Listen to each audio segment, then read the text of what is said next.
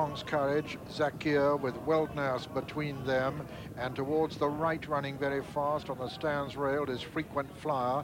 Kong's Courage, Frequent Flyer, Weldnaas, and over on the far side, Zakhir, a little between the quartet. Zakhir over on the far side, Weldnaas next, then Kong's Courage, and then on the right, on the stand side, Frequent Flyer. Coming down past the 3 furlong pole, Zakhir on the far side, Weldnaas in the centre, Frequent Flyer on the near side.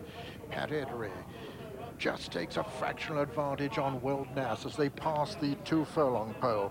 Weldnaas, Zakhir, Frequent Flyer on the near side. Over on the far side, trying to get in the picture, Heart of Arabia coming down to the furlong pole. Weldnaas and Zakhir, Heart of Arabia on the far side, Frequent Flyer on the near side, still wide open between this quartet as they race into the closing stages. Heart of Arabia over on the far side takes a fractional advantage. They come to the line. Heart of Arabia is going to win it from Zakhir and Weldnaas and Frequent Flyer.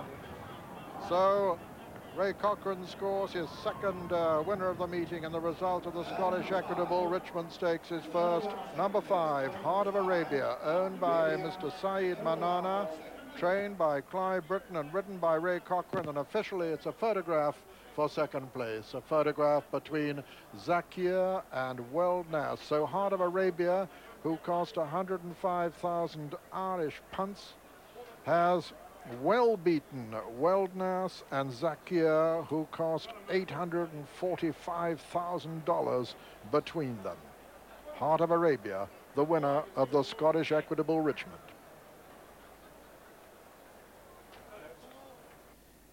Well, what a race and what a result. Clive Britton pulls it out of the fire again. There's the Heart of Arabia closest to us as they jump, and straight away the speed was on the stand side with Kong's Courage showing terrific speed, and the other two, the 2 favourites, really sort of playing cat and mouse with one another. I thought Richard Hills on Zakhir and Pat Edery on Weldnaas, those 2 in the blue colours towards the outside, and Ray Cochrane's tracked those 2. On the stand side, Frequent Flyer shown terrific speed, but it was Kong's Courage who showed the best early speed, and after a couple of furlongs he was in front. Pat Edery looked very comfortable at this point, I thought, on Weldnaas, and Richard Hills just keeping up sides of him, and Ray Cochrane just, you thought, felt starting to niggle on the Heart of Arabia, and looked as though he might be dropped off. He's 5th of the 6 runners here as they pass the halfway point, and certainly didn't look like the winner.